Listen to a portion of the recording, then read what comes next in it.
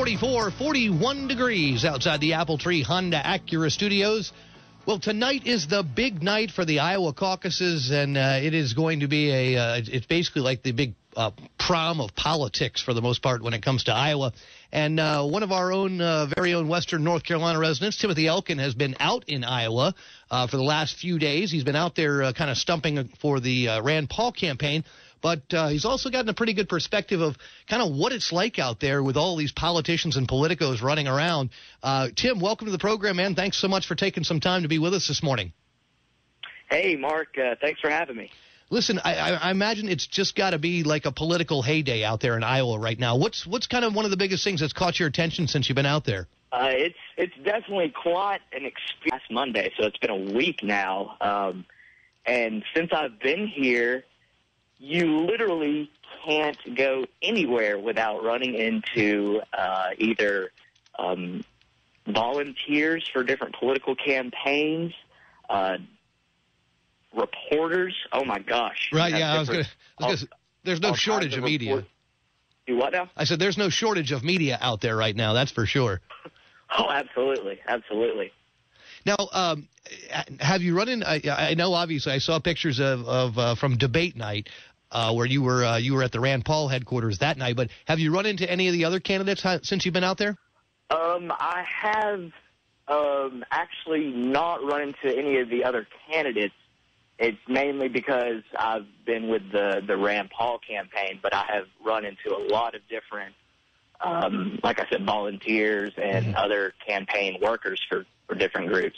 What's the, you've been talking to a lot of folks on the phone, and what's the kind of the general consensus there among Iowa voters that you've been able to talk to? I mean, are they excited for tonight, or is this something that they've been kind of dreading, or do they just want all this, hullabaloo to go the hell away and so that they can get back to life as normal?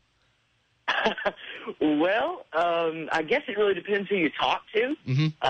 One thing that really surprises me the most, and I guess, not everybody's like me, willing to travel all the way from Asheville to Iowa to help a campaign. But most people are actually undecided and are willing to wait until caucus night to get out there and discuss with other neighbors and make their decision. That was one thing that really stuck out. And then, of course, you have people that I've been getting 60 calls a day. Stop calling me. So, you get all kinds for sure.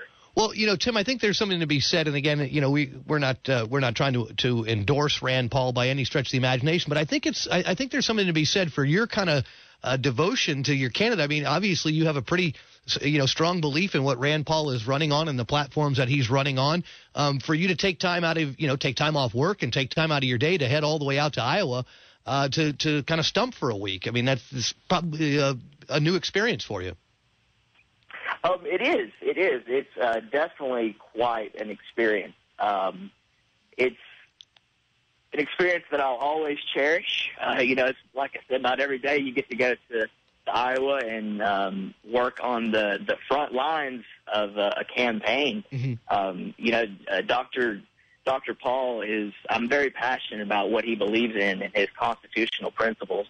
And, every time I've heard him speak, it doesn't matter if I'm at a private fundraiser or at a big rally or it doesn't matter where I'm at. His message is always consistent. He's not trying to pander to different groups, whether if you're an evangelical or whatever.